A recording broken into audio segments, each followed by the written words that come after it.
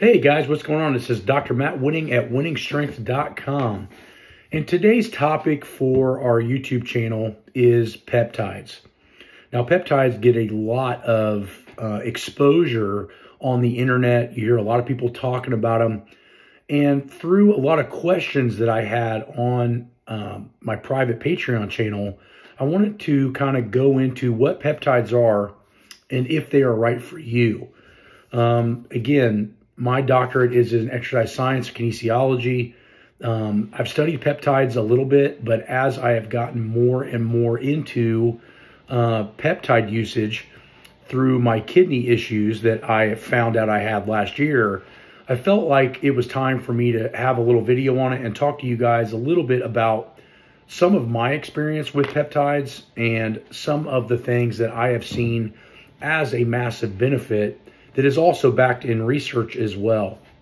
So first we want to get to what are peptides. Well, peptides are biological compounds made up of two or more amino acids. They perform many purposes and functions in the body, and they also have regulatory responses. Now, it sounds like it's a long and drawn out what peptides are, but they're basically broken down proteins that are assimilated in different ways in order to make the body do what it's supposed to do with those particular areas. We do have peptides naturally floating around in our body that help and perform these particular functions. So it's not necessarily an anabolic steroid per se, because we've had that question before. Hey, Matt, what is a peptide? Is it like an anabolic steroid? The answer is no. But we also have to remember that testosterone is also a naturally occurring hormone in the body, and that when we take it synthetically, it still is an external progressor. Peptides, not exactly sure the history behind them, but I do know that a lot of regenerative and performance and weight loss areas are starting to utilize them predominantly in the higher level areas for these particular problems. So why would we need them? So if our body naturally makes them and we have them already floating around in our system, why do we need external peptides? That's a great question. But if you start looking at EDCs, which are endocrine disruptor chemicals, we have parabens, sulfates. These are things that are in our shampoos, deodorants, body washes. If we're a mechanic or a welder, the amount of chemicals and heavy metals and gases that we may be around on a daily basis are huge. Our level of pollution is much different now than it was even a couple hundred years ago before the Industrial Revolution. Coal burning, oil burning, gasoline, all these different chemicals can, in some people, be hormone disruptors and endocrine disruptors, which is the same thing, but basically meaning that a lot of times the toxins that were around are a huge factor in possibly needing some of these peptides in order to restore or obtain a higher level of performance. Another big thing that we have to look at for peptides is why do we need them on another aspect is diet. So for a lot of us, especially the general population, we eat like garbage. And so when we eat like garbage, a lot of these processed foods take away a lot of our ability to make these peptides and make them functional because our body's fighting different wars on different fronts versus attacking one particular goal. So although that we may be going to the gym to get stronger, if we're fighting poor sleep habits, poor diet habits, possibly no exercise, or the wrong amount of exercise for our bodies, then we start to create this huge problem. Another major issue can be dehydration. I've never been a huge fan of energy drinks. I think that the small dose of energy that it gives you has a major problem in the long run with dehydration, and also you have a lot of hormonal different responses. You'll get adrenal fatigue from them as well. So you see people that like to drink energy drinks, they drink them constantly, not only for like just big competitions or whatever. They're going to drink, an energy drink to go do bicep curls. You know what I mean? So I think we have to be careful with those things as well. And I'm not getting on too much of a tangent on diet, but what I want you guys to understand is that this stuff is multifactorial, meaning that, peptides are a huge help because we are slightly poisoning ourselves every day. And even some of the natural things that we have in our normal lives, like sunlight that's shining into me in my office right now. So that reduces our ability and inefficiency in our cellular processes to be able to make or utilize these particular peptides correctly. So that comes down to optimization. So if you're thinking about utilizing a peptide style dosage, or doctors are trying to tell you this, it's always going to help the healthier that you are.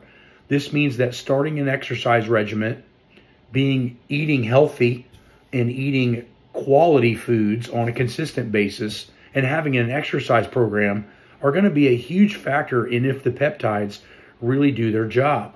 Now, can they be helpful even if you're morbidly obese and you haven't been to the gym in 10 years? Yes, they can, but they're not going to work as well. And so optimization is crucial. And I'm sure that any doctor, regardless of what their stance on optimization is going to be, or peptides is going to tell you that being optimal as a human is going to be more potent no matter what drug you take. So the healthier you are, the better the outcome. So the big thing is for absorption, and this can be a huge roadblock for a lot of people. Most times peptides need to be subcutaneously injected with an insulin syringe.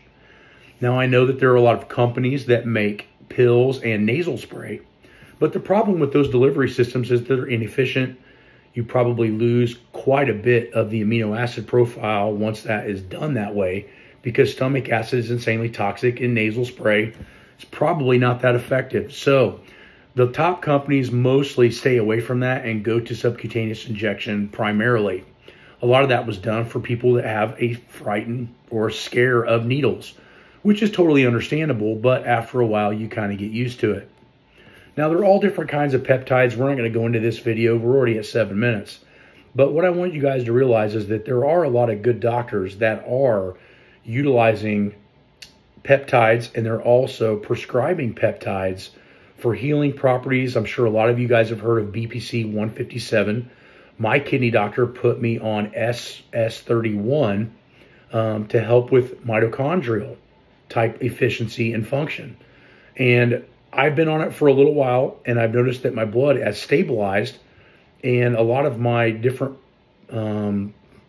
positions on my blood work have gotten a lot better. So for me personally, I have seen some progression in that. Now that you know that Winning Strength is a proponent of these peptides, what I would like you guys to do is, if you really want to know what reputable brand my doctor turned me on to, please go on to Patreon, and I will give you all the information plus a discount code for this particular brand that has been prescribed to me by my own personal doctor. So this is one of those things, guys, that, you know, is very difficult to find, because you can get on the internet and you can find probably thousands of companies that make it. But it's sterilization. If you're going to go as far as doing subcutaneous injections, you need to make sure it's sterile. You need to make sure it's come from a reputable company, and you need to make sure it is what it says on the bottle. So these things are very crucial. And again, I wish I could go and see my kidney doctor for free, but it doesn't work that way. So point being is, if you want the information that I have and you want the connection that I have for the peptides, then come on to Patreon and we'll try to hook you up with the proper brand and a code to save you a little bit of money, probably far exceeding what you're even going to have to pay to be a Patreon member. So hopefully this video helps you guys out a little bit. Hopefully it gets you in the right direction. And if nothing else, it optimizes what you're already doing. So don't think that medication and peptides and all this is the end-all be-all. You need to be healthy before you start any of this stuff. And the healthier you are, the more benefits you're going to see. So go visit winningstrength.com. Hopefully we'll see you on Patreon, and talk to you guys soon.